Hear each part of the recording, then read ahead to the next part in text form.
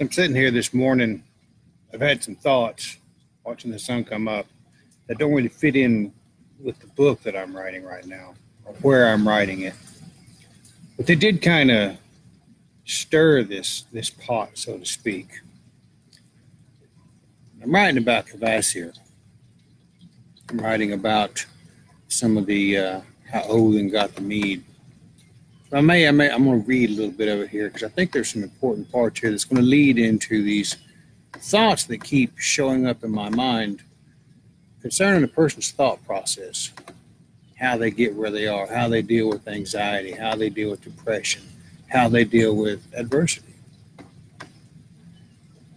You see, there's a pattern here that is repeated in life for a lot of people.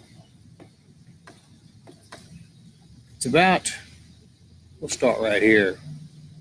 And again said Eager, where did this art, which he called poesy, derive its beginnings? Bragi answered, these were the beginnings thereof. The gods had a dispute with the folk which were called the Vanir, and they appointed a peace meeting between them and established a peace in this way.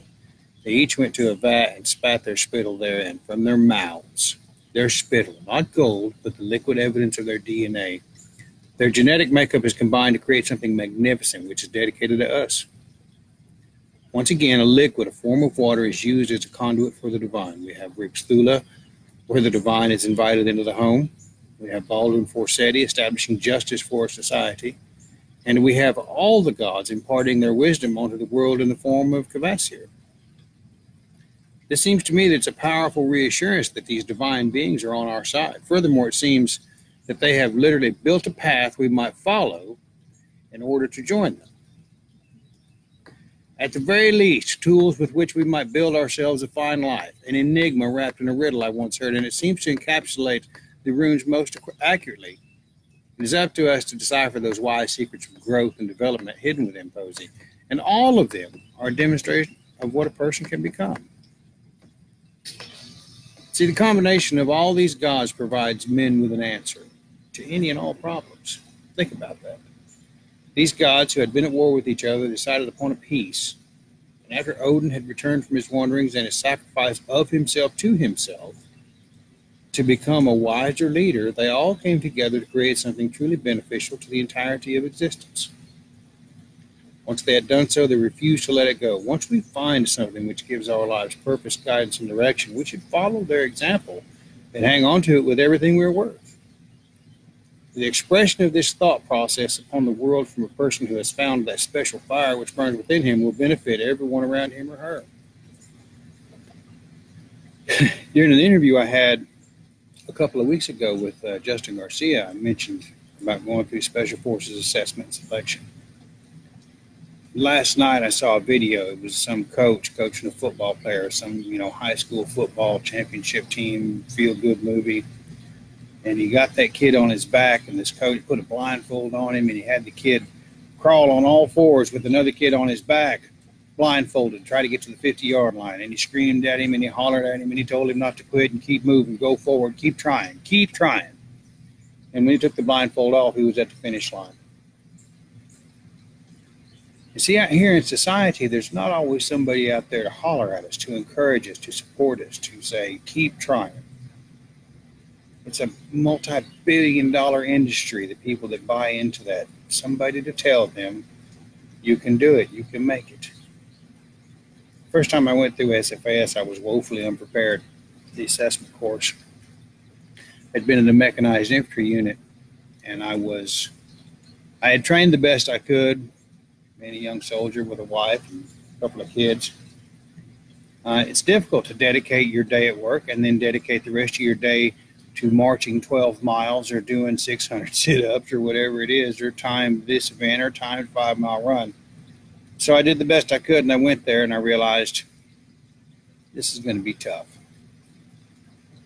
See, because once you go to the field, all the other training in the military, there's somebody there hollering at you, pushing you to find out what your limits are. There's somebody there screaming at you saying, you better not quit, you better not fall out of my run. Well, that's not the case at the SFAS. You see, you are given a task, and it's up to you to do it to the best of your ability. You're the one that's going to decide how well you do or don't do it. You're the one that's going to figure out the quality of that outcome. You know what the biggest obstacle to doing that was?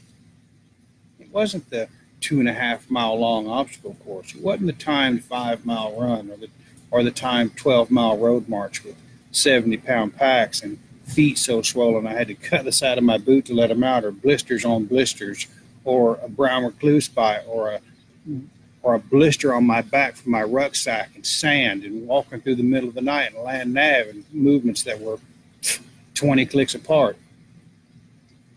Those weren't the tough part. The tough part was convincing myself that I could take one more step. The tough part was believing that I had what it took. You know what? Once I did that, even though I was never selected to go wear a Green Beret, and I went through it again to try it one more time. It's just the middle of the pack, top of the line soldier, high speed, low drag infantry. Once I figured that out, that the limits that I possess are entirely made in my own mind, I've had people ask me, how do you work so hard? How can you climb those towers? How can you still be working? You're 48 years old. These 20-year-old men have fallen down. Because I know that my body's not going to quit. And that's all fine and dandy. It sounds like bragging rights, but I just read in the lore here that these gods have given us a lot of gifts. These gods have made a commitment between themselves to offer us support and encouragement and instruction. And yet every day I see people more than willing to fall down and garner some attention to be the victim. They've lost the argument with their own mind. They've failed. They're negotiating with their mind about how they want to feel. They're giving up their own authority over their own brain. It's your mind. You control the thoughts you think. If you don't, who else will? Well, let me tell you, there's plenty of people more than willing to take advantage of our inability to make a decision. Don't doubt that for a second. Politicians, all kinds of social movements, people looking will teach you to look for a reason to be offended for. You can't, because your mind is not going to let you go any further. You figured out, well, this is as far as I can go. But if I become a victim, if I can get a bunch of attention, well, I might be a little bit more important and I don't have to do anything. If I read a big old book and talk about what I think I know, well, I won't really have to do anything and I don't have to go any further because I don't know if I can. I'm a little bit hurt. Things are a little bit tough. Whose fault is that? That's always our perception of the situation, which makes it tough or not. I assure you, I've been in some tough situations.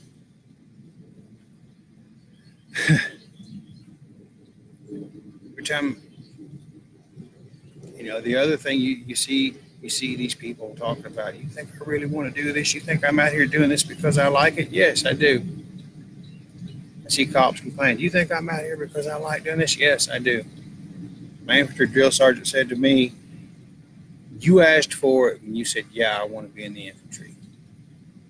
And once I realized that and embraced that, the good and the bad of it, my life takes on a whole new meaning. My perception of life takes on a whole new meaning. The opportunities I have begin to abound. I chose this path. The very best thinking I could come up with, the top-notch Class A thought process I had, put me in a situation, and if I hate it, well, it's time for me to fix it. And I got a reminder here that these gods have given me tools to do it. Any person who begins a journey to become something more will inevitably offend the sense of those who are content right where they are. Who do you think you are to change the rules of the game we have played for so long? I don't even know you, they might say. It's easy to remark about it when someone begins to go downhill. They become more selfish, insecure, angry, arrogant, and hateful, resentful at everything going on around them. And they will share that pain they feel with everyone around them. But when they stop reacting to having their buttons pushed in the same old familiar way, Well, what now? People usually grow apart in such scenarios. Old friends fall away or become distant. Sometimes they will sabotage your efforts with ever more increasing regularity and offensiveness. If you can't take charge of your own thought process in that point, if you don't understand the limits of your capabilities, if you don't have the understanding that I can take one more step, well, that's always the effort to pull us back in. It's always an active effort to stop an example of life from flowering right under their nose. How sick is that? But it is happening. And that's the point where people will usually opt for familiarity, no matter how painful it might become. It's the biggest enemy of personal growth. Why should I have to go all through with all this? I can assure you that walking through the piney woods of North Carolina during a thunderstorm, during a road march, the thought ran through my head time and time again, man, what I want to do, what am I doing here? Why am I doing this? Somehow I figured out how to put my body on autopilot and keep moving forward. We're going to do the same thing in life. We happen to have a faith that gives us tools, instructions, reassurance that we can make it through here. If I know how to fit in, and if I can keep all these people around me, I won't be or feel alone. Well, I shouldn't have to do this at all. I can fit in. I can sacrifice something of who I am, not embrace what I'm supposed to become, and fit in with everybody else. It's the prime reason the example of Odin sacrificing himself to himself is such a graphic representation of a being ridding himself of his ego or victim mentality. The two go hand in hand. One is just far more pronounced than the other in various different settings. It's going to hurt. But once we have the courage to withstand that pain, once we stop negotiating with our own thoughts, once we realize there's a little bit of reassurance coming our way and stop being afraid of being alone, we might find out who we are. We might become worthy of ruling our homes like the king.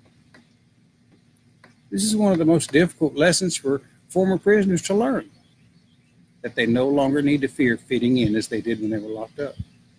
Same thing for soldiers. We no longer need to fear. But then a much different problem comes in for ex-cons and soldiers. What do I do with all this freedom? The growth has changed. It's a new path.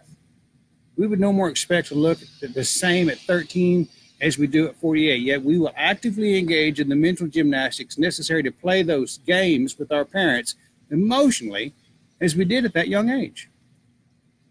We are not expected to grow up. Worse yet, we work very hard to teach these same games to our children. They will know the familiar pain we have all felt. What else could we be expected to teach them? Looking at the billions of people engaged in this process, it is no wonder that these ancient gods have once again become involved in the affairs of men. When someone comes along in the world with literally the answers like Kvasir, there will always be those cowardly souls who will wish for the good old days. How terrifying to think that one may no longer be relevant in a new world. Even the threat of a new world order has driven some people over the edge. Their adherence to the conspiracy theories about it has given them an identity. And they believe puts them just a little bit above everybody else. Well, I know something you don't. This is the sole intent of all conspiracy theories, to give someone an identity which is more than the next guy. The kind of mindset fully intent to stay right where they are in the world, and nothing will deter that. They don't need to change, and you ain't going to change the world either.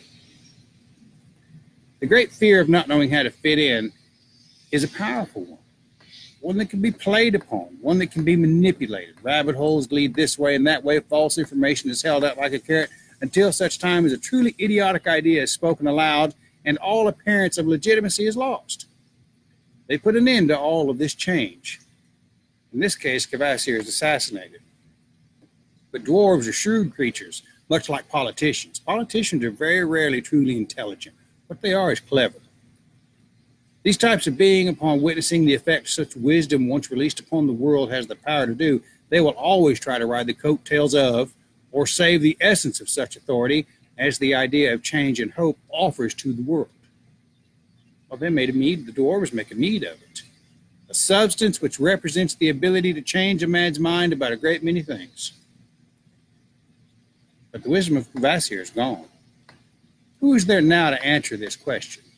Like many great movements, once the second in command comes to power and the founder is gone, everyone must trust that this new leader is speaking with the command of learning gained at the foot of any founder. Peter, Paul, Muhammad, Stalin, all of them second fiddle, are but a few of the names which represent such an idea, and we see how that worked out. You see, these dwarves invited the giant Gillinger to visit them and his wife with them. Next, the dwarves invited Gillinger to row up on the sea with them, but when they had gone out from the land, the dwarves rowed into the breakers and capsized the boat. They drowned him. Then his wife started crying about it. Well, they got tired of hearing that, and they killed her. So this is an example of what I'm talking about. These dwarves don't really care about these giants. They are yet another example of the simple-minded man, one that doesn't understand that he has limitless potential and the reassurance, the benefits, the gifts of the gods to do just about anything his mind can think of if he'll quit negotiating with himself. But to these dwarves, they represent a disposable source of adoration because of all they know, or rather, the potential of what they can know. Like many self-styled gurus and scholars, the only important thing about their position is that there is someone, anyone, to buy into what they are selling.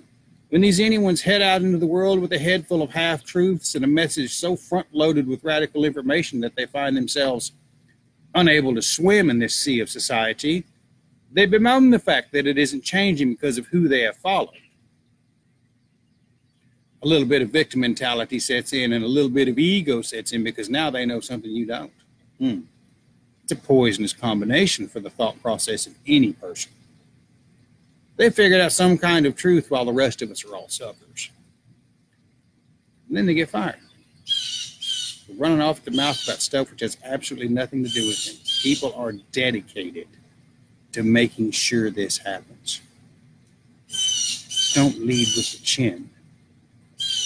They lose a job or a wife and life gets tough in a society when you have decided not to fit in.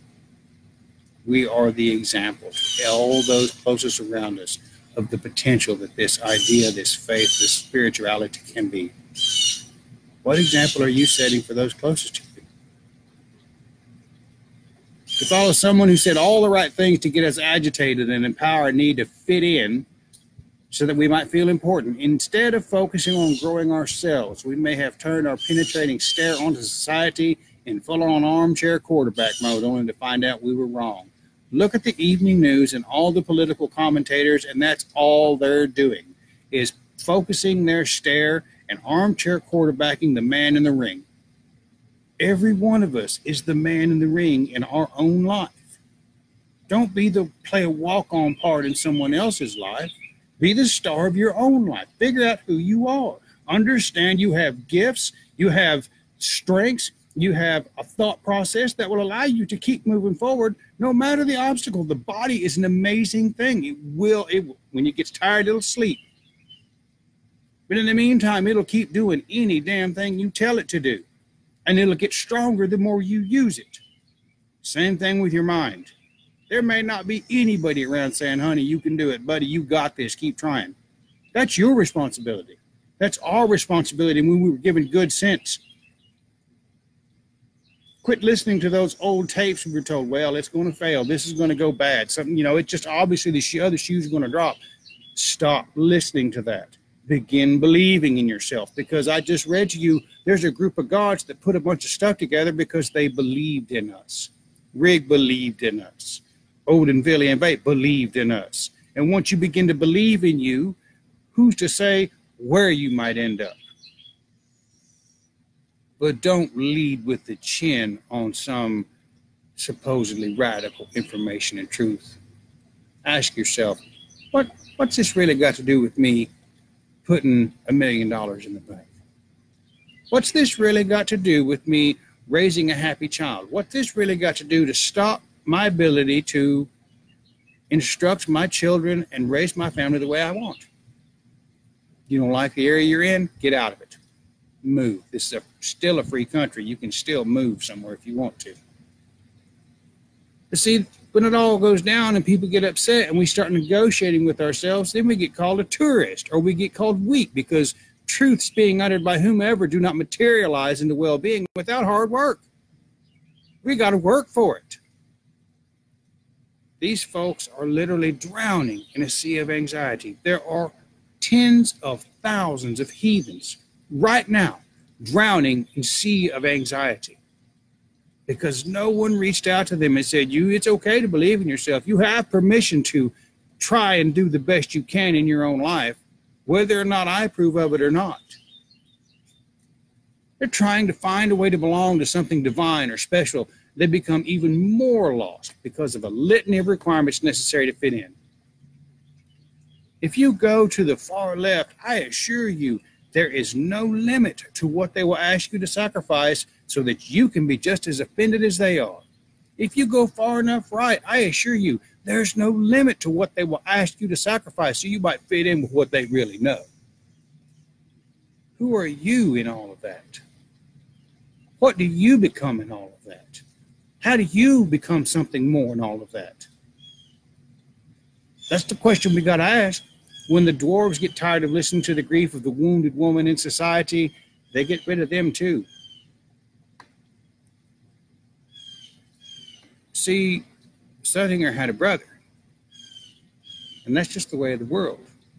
Your message is one which goes about destroying any kind of life or dehumanizing any group. There will always be a manifestation of your worst fear to defend it. Every time. That thing which you fear the most. This kind of association is based upon the shallowness of human interactions. A coming together based upon intense dislike of anything or anyone will usually only last so long. There is no aspect of self which can be developed in us against them mentality. It forces you to change who you are in order to fit in with a negative influence. Like people on methamphetamines, they burn out. But in the meantime, they lose everything they have. I've seen it happen 1,000 times. When people find themselves in this situation, they must give up that thing which they believe granted them so much power and authority. Those dwarves give away that mead to save their ass. See, there's a need for change. This time, like most times, it is driven by pain and a fear of being able to survive the moment. What if you're suffering depression or anxiety or dealing with constant negotiating with your thoughts? What are you not giving up that's keeping you in that thought process where you feel like you must negotiate with yourself? Give it up. This time, like most times, it's driven by pain and a fear of being able to survive the moment. Ask any junkie, drunk, survivor of abuse, escapee from a cult or groupthink setup, and they will tell you that this story is all too familiar. No growth is even possible, just a placating attitude and a willingness to deny who you are so you won't feel alone. I assure you, it's okay to be alone. It's okay to be alone and be with your own thoughts. That's the biggest problem, is that most people can't stand being alone with their own thoughts. A constant stream of thinking that goes through the back of our minds about we did this and we did that and this went wrong and that went wrong and oh, I shouldn't have done that and what if this happens and what if that happens? To be alone with our own thoughts and be able to control that, that's our responsibility. That's our, like I say, if we don't do it, there are plenty of other people in the world willing to take advantage of our inability to make a decision and take care of our own thinking process. Once these shortcomings are let go of, see, a new path emerges, which allow these dwarves to survive. Even these base, simple-minded, small, crafty, clever, evil little beings figure out, well, I probably better let that go and I can make it. What happens when somebody like us makes that decision? I'm going to let that go and I bet I can make it. Stop the negative thinking. Once we make the decision to let go of that thing or idea which is literally threatening to drown us in a sea of society, we will find a way to survive. The instant we figure out that by standing alone and embracing exactly who we are instead of what we possess, we will find others who are more than willing to walk with us. Then we aren't so alone, are we?